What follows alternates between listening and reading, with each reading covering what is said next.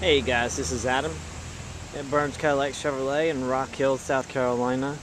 Today we're going to take a very brief tour of a 2017 Chevrolet Colorado ZR2. Now you guys know that the S10 had a ZR2 version, so if you've been up to date you realize this truck's been in the work for quite a while, and it has garnered quite a bit of attention for the simple fact I think and I hope it's going to rival what the Jeep has to offer for a true off-road vehicle. Now, I'm not the technical one when it comes to knowing all the suspension levels and the different things, the multi-dampening suspensions and stuff like that, but I do know, and I've had the opportunity to take this vehicle off-road, not this particular one, so I can attest to the fact that it does do some pretty amazing things. If you've been looking at this truck for a while, you do know that this one is wider and higher than the standard Colorado. It is outfitted for off-roading. So you notice it does have the skid plates underneath it. It's got some tow hooks in the front, just like the other ones do.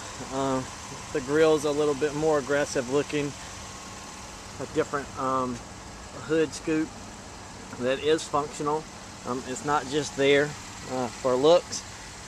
It's got a different offset of tires. The rim's a little different. Now this particular package has a black set of wheels on it.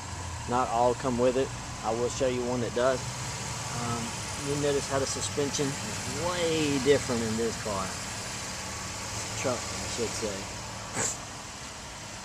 You also notice it doesn't have a traditional style running board. Across the back it does have performance. The sun's going to help me a little bit, but it's also going to hinder it, so just bear with me. And here's where I was talking about the suspensions for the back. And you'll see that is pretty awesome there. You don't see those very often. ZR2, of course, on the back quarter. Back of the tailgate looks pretty much the same. Now this particular one, we added the tire carrier in the back, and here's what it's talking about. This is the standard looking rim for this particular truck,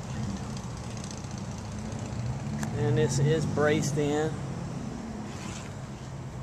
If you don't like it, of course you can unbolt it, but most people, if they're going to take it off-roading, they're going to want to have this as an option here. Now, I'll go to the back seat, just be real quick. All ZR2s do come standard with leather seating. It's not that way on the traditional Colorado. Oh yeah, one thing I forgot to show you too is the fender flares. Now, you can get those on a regular Colorado, I know, but this comes standard on it. ZR2 badging on the inside. Of course, four-wheel drive, trailer and brake. Leather seats in the front.